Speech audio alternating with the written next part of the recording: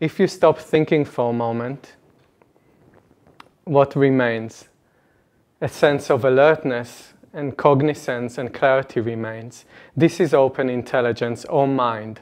We use these words in the training because they describe us accurately. Exalted creatures, that's what we are. And we have a mind, you know. I think so. We have a mind that is open and free. So, and of course, whatever term works for you, that's what you can use. But in Balanced View, we try to use a terminology that will be of most benefit in any given circumstance, in any given time, to the greatest number of people. So rather than pulling out of the closet some old terms that are so loaded for most people, Candice suddenly came up with open intelligence, or the true nature of mind, something that we can really understand. So my life is really funny in many ways. My thoughts and emotions are constantly changing. I guess yours are changing as well. And in the law of impermanence, we can really see it in our experience, how every datum, every thought, emotion, and sensation is self-releasing itself. You came here with one thought, and when you said there was another, and in between there were many, many other thoughts. And if you just notice for a moment, if you just stop thinking, you see that the datum self-releases itself. And we don't need to do anything about it. It just happens by itself, like a line drawn in space, or a flight path of a bird in the sky. It doesn't leave any trace. When we get to know this about ourselves, we can really relax. And this is a short moment of instinctive recognition that all is well, even in the midst of feeling flappy.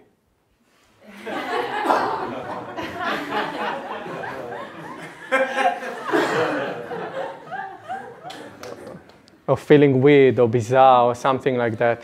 And if you would know my little funny mind, which is also vast and open, many things are going on all day. There are lots of thoughts, criticism, judgment, self-hatred, self-criticism and judgment, and I said it again, and self-hatred and all the nice stuff that people are usually very afraid of. And I was also very afraid. Ooh, I hope I won't feel this right now. Ooh, I really hope that they won't think about this.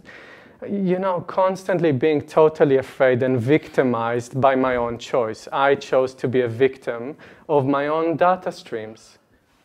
But when we are giving the education, the proper education and introduction, we know that we have a choice in every moment to empower ourselves rather than continuing on with diminishment of oneself and disempowerment.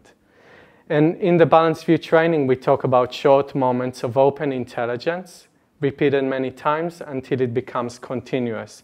Open intelligence is already continuous, so don't worry. What we do in short moments, we simply instinctively recognize its spontaneous presence in the current datum. So you have a thought right now like, wow, this is awesome, great, I love it. Take a short moment. And you might have a thought, oh my God, what the hell is he talking about? Short moment of simply relaxing body and mind. And more as we repeat these short moments, the open intelligence becomes continuous in our experience. So for me, the first place I tested it out was in very afflictive states, like depression. Do you know that one sometimes? Sadness. And fear and anxiety. So when I met the training, all of these data streams really raged in me. And I was no longer, I didn't feel so moved to try to indulge them, you know, thinking about them a bit more, or avoid them, or replace them. I really wanted to test a short moment. And that's where I started to see the fruit of open intelligence, which was immediate benefit. Immediate benefit in the beginning in the form of relief, of release, of not being so tensed about everything that goes in my mind. And that was good. That was a good beginning. And then more and more I saw that really the attention and focus that went on rearranging my display of data streams went to open intelligence. I could dedicate myself to open intelligence and benefit. And lots of the energy that was wasted on micromanagement, you know when you micromanage yourself, you know it. Why? Because you're kind of not here. You're somewhere. And when people speak, you might do like that, but nah. You're totally in the project of self-help, and I need to fix myself right now, so don't interfere.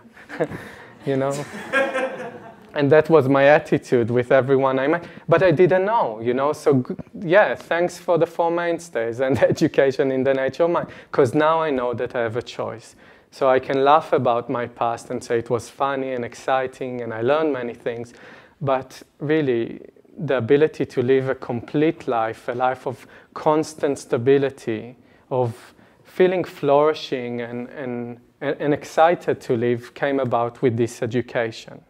So, and also in the Balance Year we have the 4 mainstays, which is a comprehensive support structure for anyone who is interested. Because many heroes, like myself, tried to do it by themselves and failed.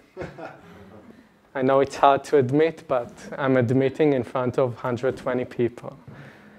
Failing to do it by myself. Why? Because we need support, like we learn to ride a bike, bicycle, or we learn to brush our teeth or anything like that. We needed support in the beginning.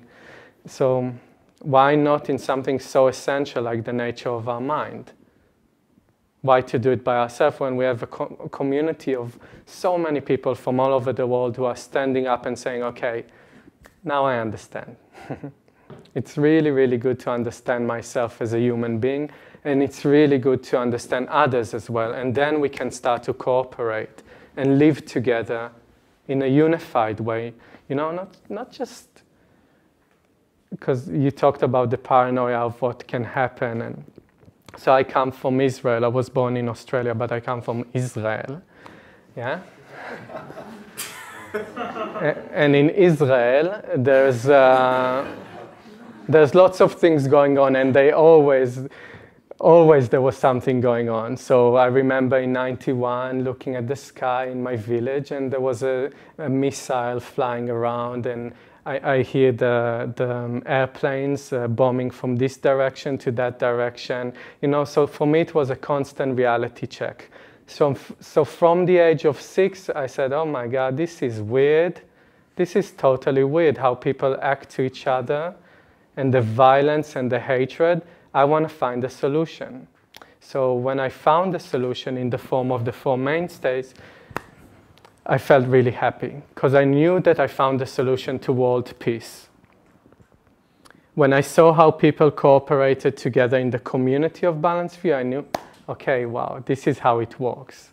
This is really how it works. And of course, things are so bad right now from reification when people emphasize their data streams, their thoughts and emotions. I mean, open the news, it's horrible. Like every day, so many people are dying, and not by the grace of I don't know who, just because somebody decided that this is the moment, So there's so much violence and hatred, but until we face it in ourselves, then we are incapable of bringing true solutions. We can speak greatly about peace, and with our fists and banners and hate mails and all of that, peace, peace, peace, but unless we find it in ourselves, come on, be quiet and start to really take responsibility.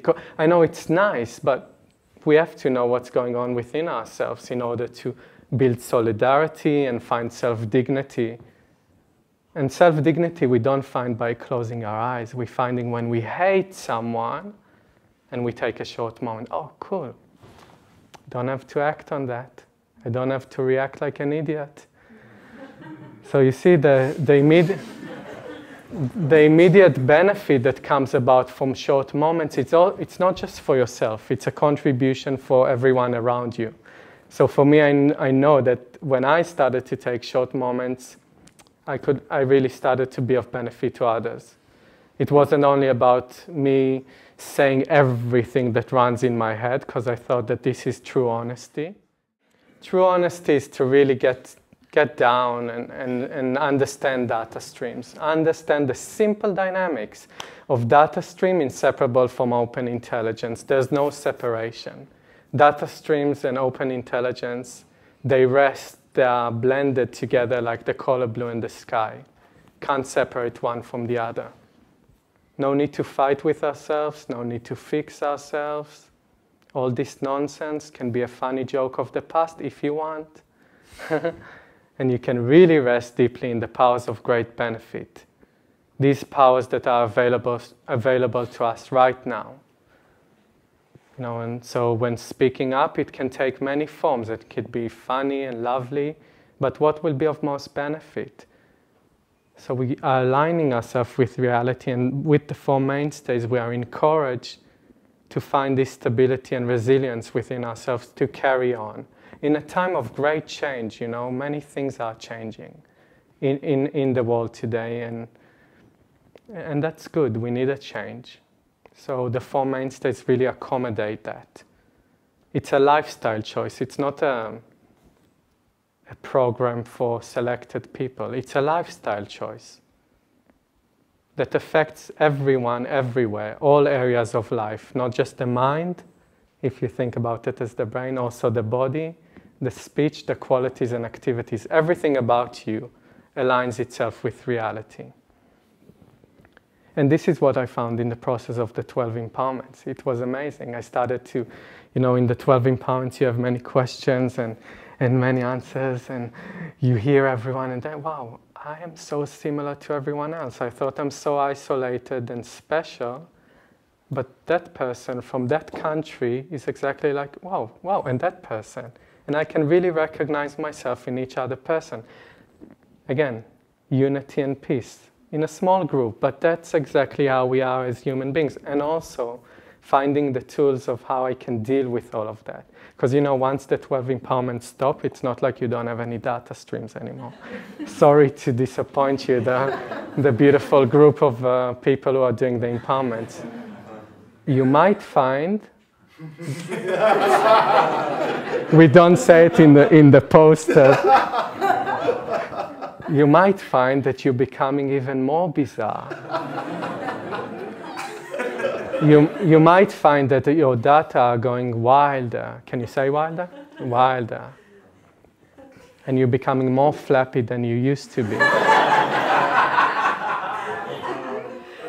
And that is a good sign. So please remember, once you start to allow things be as they are and things get wild, please remember that this is a great sign of accomplishment.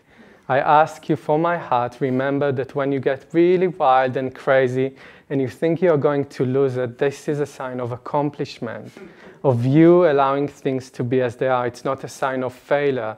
People are not flawed. No one is failing to be a human being. This is weird. To assume that we have a thought means that we are flawed, and this is weird, this is nonsense, this is spam knowledge that needs to get out of all systems forever. So once it gets wild, Four Mainstays. So good. You don't have to do it by yourself.